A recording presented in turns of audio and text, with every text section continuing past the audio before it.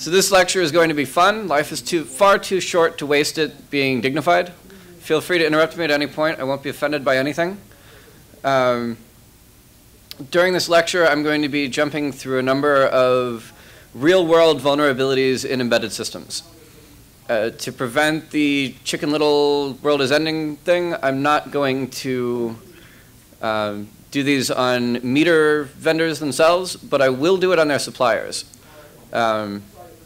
My reasoning being that no one is going to freak out if they know that Texas Instruments has a vulnerability.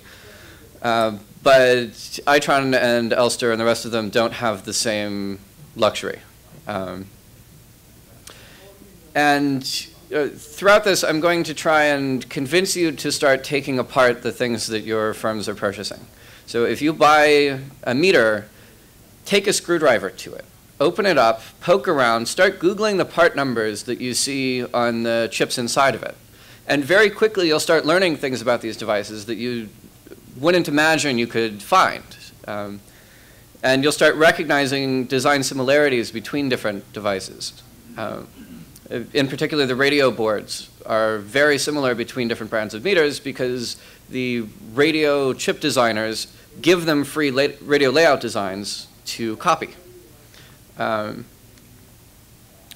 so, of course, it's the smart meters that you all care about, but realize that these meters are made with the same techniques and by the same engineers that design other products. So every vulnerability that I show you in a toy or a keyboard or a garage door quite likely has an analog or an identical vulnerability within meter hardware.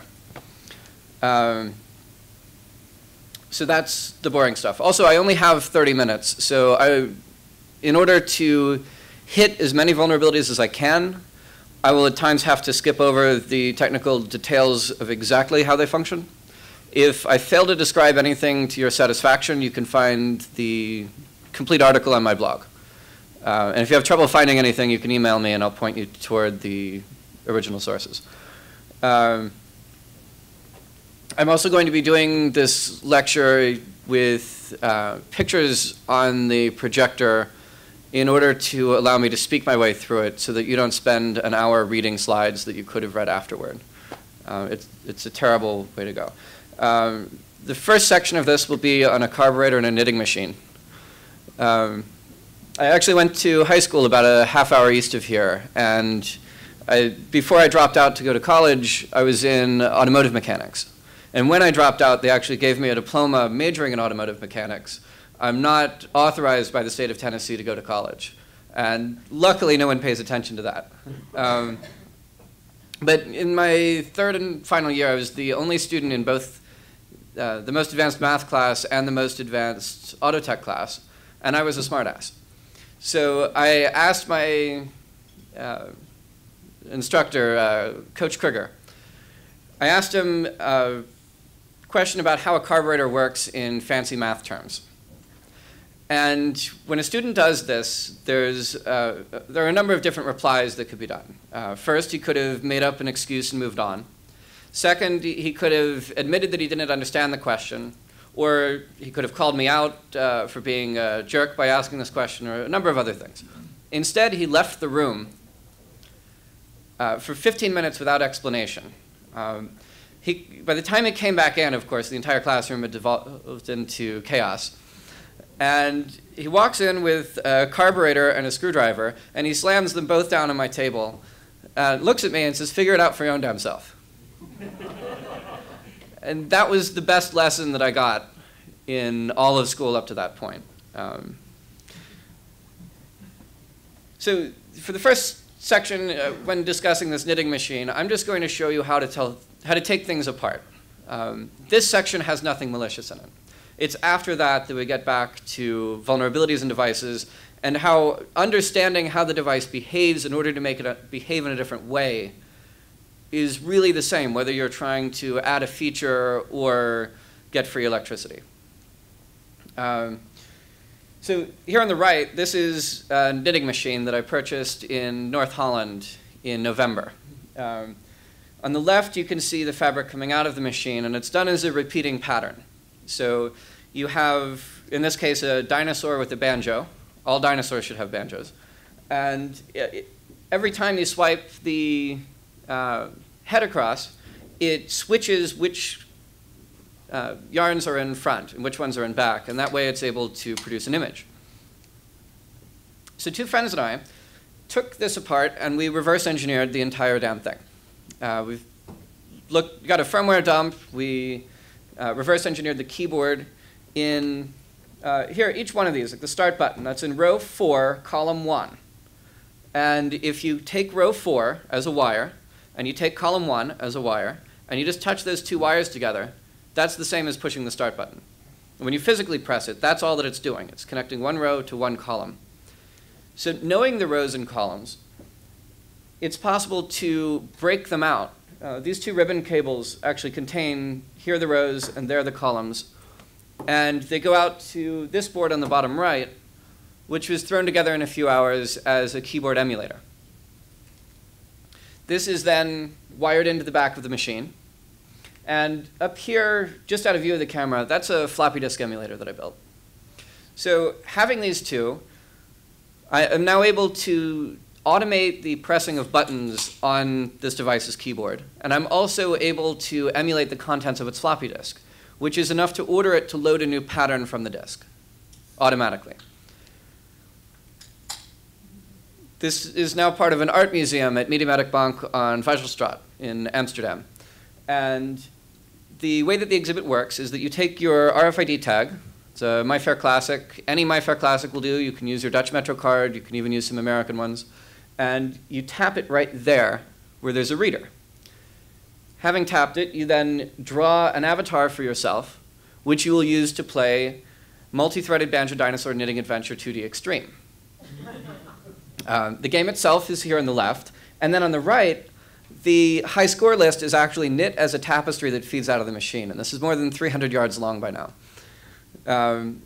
So a sample square looks like this, and it certifies that I beat Arjen Skype-Nisse on that date and time. And it was possible to do this without using any particularly advanced technology. I didn't have to build a knitting machine from scratch. I didn't have to build an RFID reader from scratch, because all of these components were around and could be reassembled. And because almost all keypads work in the same way. So because of this, everything should be taken apart, because the more things you take apart, the more you know the similarities in the designs. For example, you can take apart microchips by using white fuming nitric acid to strip off the packaging, and then a bit of sulfuric acid to remove the gunk that's left behind. You can then take a metallurgical microscope and take dozens of photographs of the die and stitch them together with the same panorama software that you would use to assemble panoramas from family vacation photos. So this is my French Metro card, Le Navigo Découvert. And normally these have photo IDs on them. The French rule is that you can get ones without them, but then you're required to carry a state ID as well in order to use the card. Inside of the card, right here, I think, there is a chip. And you can find the chip by taking a penknife to the outside of the plastic. And then you peel it off, and this little rectangle is the computer that does whatever the card does. It handles all RFID communication with the outside world. It does all of the cryptography. And inside of it, there is a computer program. This is what the chip looks like.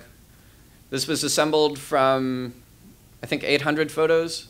And in total, it's 100 megapixels. You can zoom in far enough to see individual design elements. Right there, there's a frog. And over here somewhere, there's a snail. This art is thrown in by the designer as a sort of joke, and as a good luck measure. Because if you don't have chip art on the chip, it might not work. Yeah. Somewhere there's a man taking all of the magic smoke in the world, and he's bottling it up and then squirting it into the chips. This is a frog. From this frog, you can tell that the chip was made by ST Microelectronics. Because these same markings that function as harmless art can also be used to identify chips which do not have identification tags in them. This is the Ember 357 chip. that they recently came out with to replace their 200 series. And 357, the first thing that you think of is a 357 Magnum.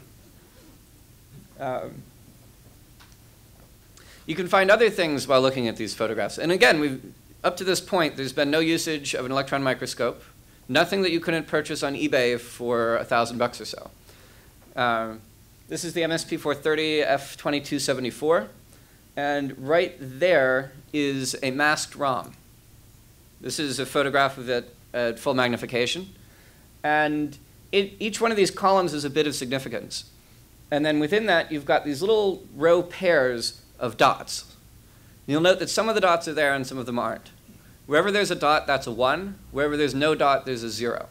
If you have the patience to go through this picture and mark each bit on a piece of graph paper, and then figure out where the rows and columns go, you can actually read this computer program. The program itself is a bootloader, which allows you to program the chip through a serial port. Or if there's already programming inside of it, you can use this program to erase the flash memory and then write a new one in. And it's not supposed to allow you to read the old programming out unless you can prove that you know a little piece of the code as a password. There's a timing vulnerability in this masked ROM, which allows the bytes to be compared one at a time instead of all at once. So you can play Jeopardy with it then. Does it begin with an A? Does it begin with a B? Does it begin with a C? Counting all the way upward for each byte, one at a time until you get to the end. The end result being that instead of taking hundreds of years to brute force this password, it can be done in a couple of minutes.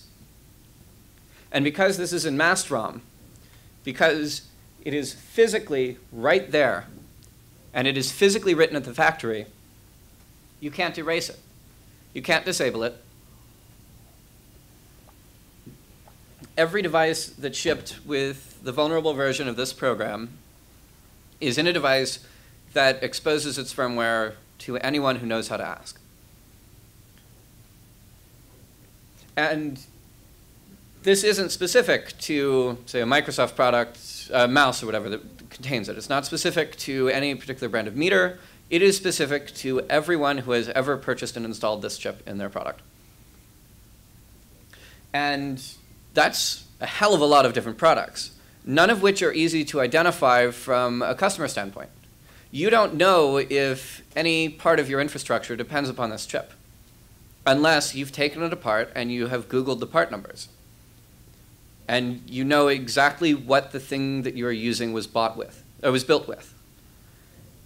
So in everything that you have, take it apart. Circuit boards. You can recover the design of a 2-layer circuit board by heating it up until the solder melts, brushing the parts off, and running it through a flatbed scanner. You can buy a bus analyzer for a few $100s that by hooking it up to syringes and poking those syringes into a circuit board, you can get the AES keys as they are sent from the microcontroller to the radio. And these chips are used by both smart meters and toys. So you don't necessarily have to find anything expensive or sold only in very large quantities. You don't have to deal with any of those supply issues. You can just buy a toy and wire a debugger into it and write new software into it and figure out how that toy functions, and in that way understand how these things are built. This is a development kit called the TLOS-B, or T-Mote Sky. It's sold under both brand names. It was designed by UC Berkeley as wireless sensor networking equipment in 2004. And the nifty thing about this is that the microcontroller is on the underside of the board. This is the radio. It's a Chipcon 2420. These 3 points are the serial bus. One of them has data going from the microcontroller to the radio. The other has data going in the opposite direction. And the third one is a clock that tells each when to speak and when to listen. If you tap the line that's going into the radio and also the clock, and then you hit the reset button, on any software for this device that uses the AES mode of the 802.15.4 radio, you will see the key go across as it's loaded into the radio. And you can sniff that key as it's going across, and then use it to sniff all future traffic in the clear.